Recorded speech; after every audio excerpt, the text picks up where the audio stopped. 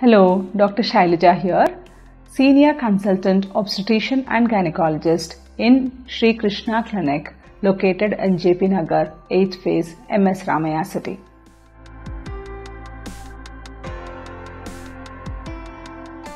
Anybody for that matter, not only teenagers, with IUD in place can get pregnant, though the COPD is most commonly used and effective method of birth control. It prevents pregnancy in almost 99.7% of the women. So, pregnancy with IUD has similar symptoms as that of regular pregnancy. There is no difference between the two.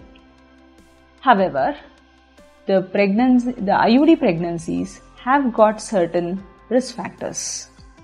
For example, if we don't remove the IUD with a pregnancy, 50% of the women may miscarry. So, the recommendation is to let the pregnancy go forward and IUD be removed. Even after removing the IUD, 25% of the pregnancies can get terminated, can get aborted. So, we should be very closely monitoring the pregnancy. Also, the tubal pregnancy is slightly more common with the IUD compared to the pregnancy without IUD.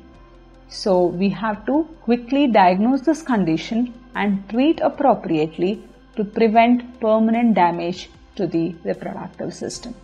So, these are the concerns when we are dealing with IUD pregnancy.